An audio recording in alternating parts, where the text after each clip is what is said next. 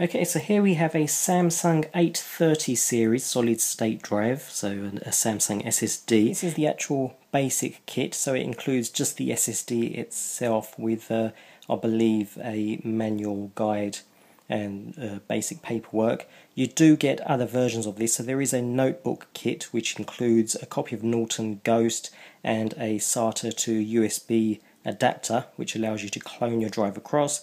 You also receive you can also purchase a desktop kit which comes with a 3.5-inch bracket to mount this into a 3.5-inch bay. This particular model is a 256 gig, which I believe is a sweet spot, running at SATA 6 gigabits a second.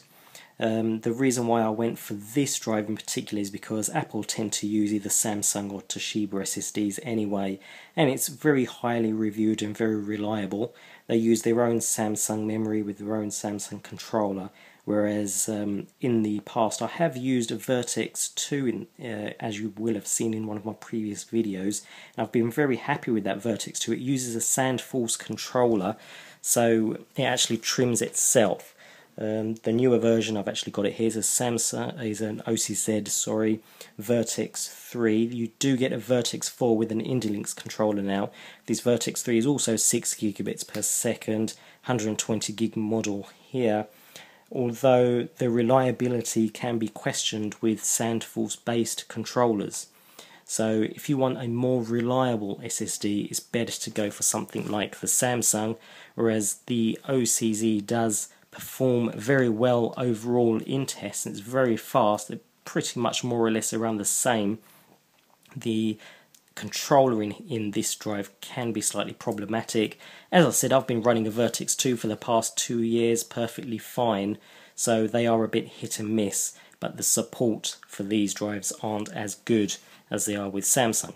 So for reliability, you really want to go for a drive similar to this Samsung.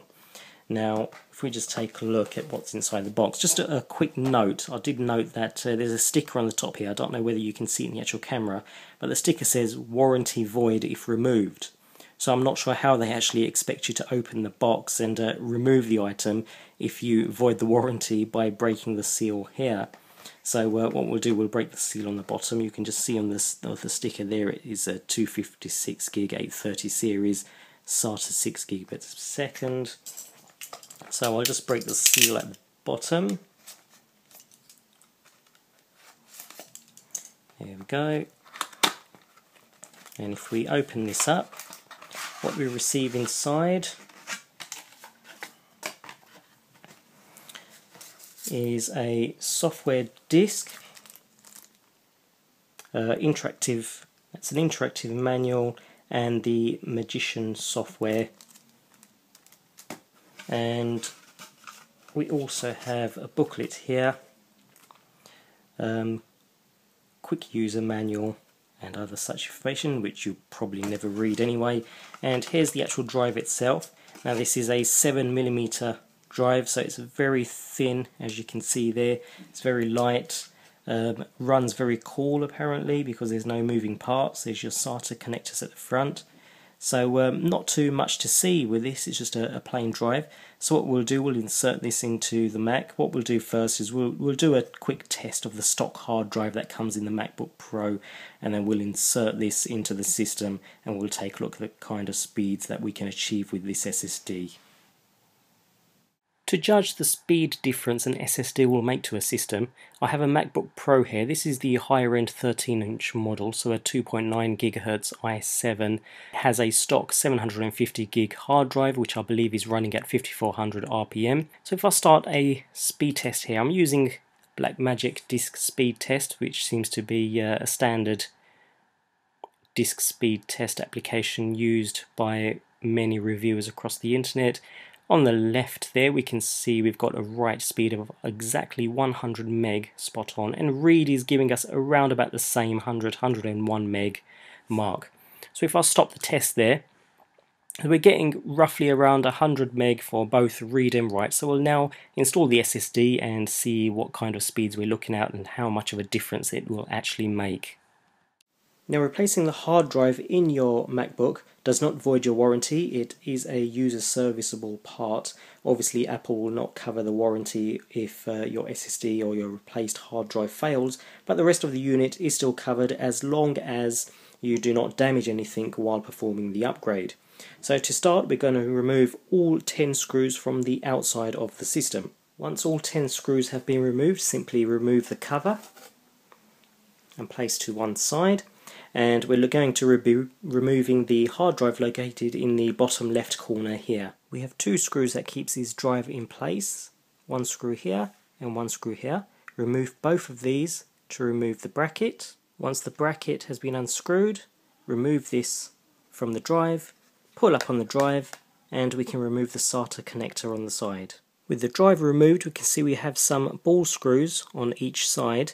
Using a T6 Torx screwdriver, we should be able to remove these and remove the plastic tab and place this onto your new SSD. The screws should also line up perfectly on your new SSD because they are in standard places on all hard drives. So simply remove these and we will screw these into the SSD. With the plastic tab now on the SSD and all 4 screws on each side of the SSD, simply connect it to the SATA connector, like so. Make sure it's firmly in place, and then the drive slots into place on each side. With the drive now in place, simply screw the retaining bracket down into place and screw the bottom plate back onto the system using the 10 screws we removed earlier. We are now ready to either reinstall the operating system or clone your operating system across to your new SSD. Okay, so the Samsung 830 256GB SSD has now been installed. The system overall is obviously very responsive. Boot up time was in around the 13 to 14 second mark. Applications are very responsive as you would expect from an SSD.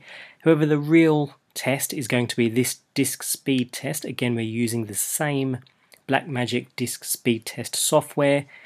The system itself has exactly the same setup, the same software installed, the same settings and so on. I managed to do a clean reinstall of Mountain Lion using a USB drive. I've already created another video, I'll link to it below, in regards to creating a Mountain Lion bootable USB flash drive. And I used that to boot off of installed Mountain Lion and then used a Time Machine backup to restore my system to exactly how it was. So we have the system, the SSD installed within this system using exactly the same settings and so on as the hard drive we tested earlier. As you may remember, the hard drive we tested earlier came in at around 100 megabytes per second read and write. So if we start this test here, and wow, we can see straight away the write speed is right up there, 385, and look at the read speed there, it's 480. So we're looking at almost over four times improvement over the stock hard drive, which was 100 megabytes per second. And we're looking at around the 400 or 390 meg write and almost getting up to the 500 meg speeds in regards to the read. So there we go, I'll stop the test just there. There we go. That's how much faster an SSD is in comparison to a standard hard drive. Highly recommend the Samsung 830. I've had no problems with it at all. No sleep-wake issues or anything similar. And it's very easy to obviously install within the MacBook. It's going to be just as easy to install within a PC. And very fast, makes a huge difference to the overall operating system. The system also runs much cooler because of no moving parts creating extra heat, and also much quieter again because of no moving parts. On top of that, you're looking at a battery life saving also, because SSDs draw much less power than hard drives. So there we go. I hope you found this video useful. That was the Samsung 830 SSD installation into a 2012 MacBook Pro.